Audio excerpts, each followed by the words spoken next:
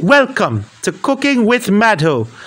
I am making Trinidad lime infused pepper sauce starring fresh lime juice, West Indian scotch bonnets, carrots, garlic, turmeric, mustard. And into this mix, I promise you, it's going to be hot. After all, the West Indies is popular for scotch bonnets. The scotch bonnet is popular throughout the West Indies and features in curries, stews, chows, and also jerk or green seasonings. More than that, it is popular in Latin America and West Africa. So if you want to make this recipe with scotch bonnet that you find beautiful, if not, you could replace it with your own peppers. Apart from using scotch bonnet, you could probably use habanero, sriracha, Thai chili, Indian ghost pepper, if you wish to.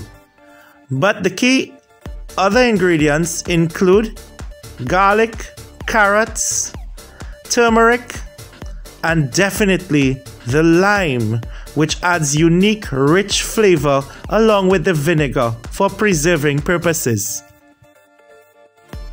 I use a bare amount of common salt for my recipe, and I avoid preserving my pepper sauce with sodium benzoate or potassium sorbate.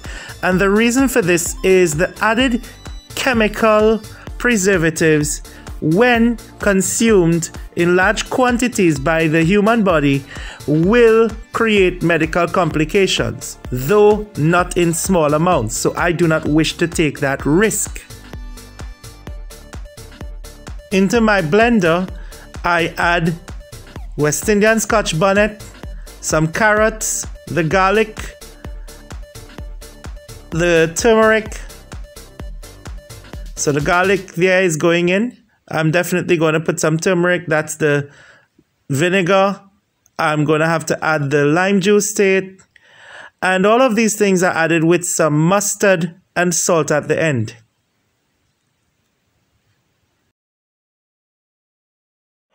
To ensure long-term storage of my pepper sauce, I ensure that the lid I use is very tight.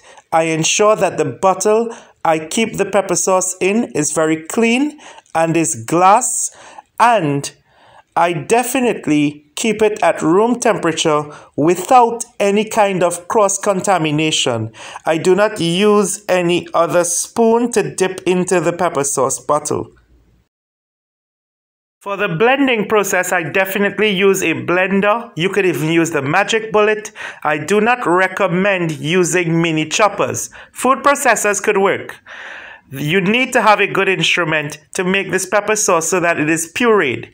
I'm clicking on the grind or the pulse on the blender, the austerizer that I have.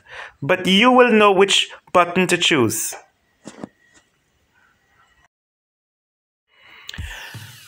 With the process complete, it is now important to transfer it to a clean jar.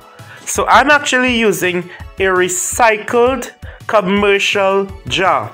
Nothing is wrong with this because I've thoroughly rinsed it several times and I've placed it in hot water and then dried it. And now what I'm doing is I'm adding my pepper sauce to this bottle. In fact, I have 2 bottles. I'm adding my sauce too.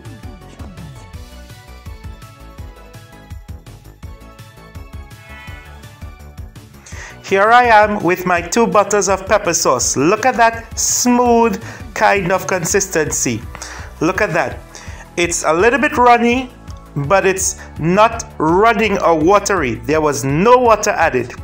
And it is consistent on its own, well integrated, homogeneous. And that's how I like my pepper sauce. Easy to store. Look at that flow.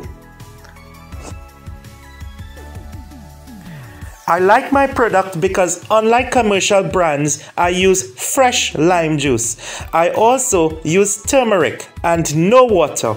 I also have a higher concentration of pepper, but that's okay. It's not going to be too hot because it will be cured in the sun for roughly 3 to 5 days. Of course, you may know stories about grandmothers putting this out in the sun for weeks and months, and that's quite okay.